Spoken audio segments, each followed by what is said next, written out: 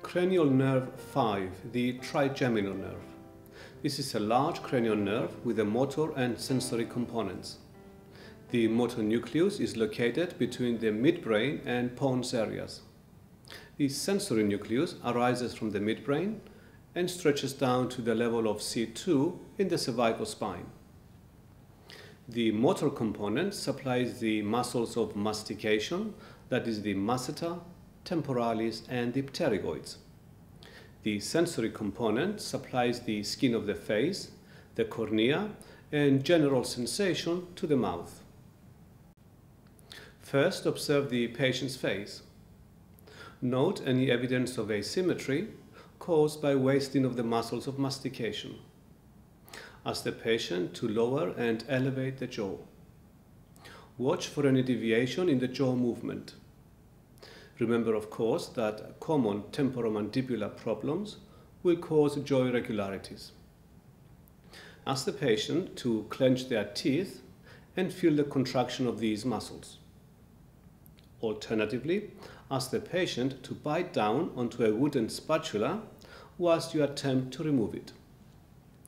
Lesions of the fifth cranial nerve will result in atrophy of the ipsilateral muscles of mastication and, when lowering the jaw, deviation towards the side of the lesion.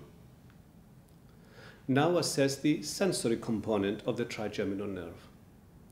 Test with light touch and pin prick. You should also test for temperature sensation if necessary. Ensure that you cover all the areas in the distribution of the ophthalmic, maxillary and mandibular divisions. Test for sharp and dull sensations using the sharp but occasionally substituting the blunt end of the pin. Dull. Sharp. Sharp. Dull. Thank you. You can open your eyes now. Next, test for the corneal reflex using a twisted piece of clean cotton wool. Approach the eye from the side and gently touch the cornea. Both eyes should blink. Finally, test for the jaw jerk.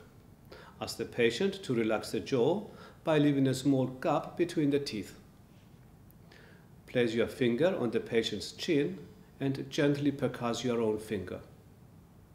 Observe the reaction of the jaw, noting if the reflex is increased or absent. Lesions affecting the spinal tract and nucleus of the fifth cranial nerve will affect pain and temperature sensation. Lesions of the ophthalmic division will affect the corneal reflex. Remember that while the perception of the corneal touch is via the trigeminal nerve, the closure of the eye is affected by the facial nerve.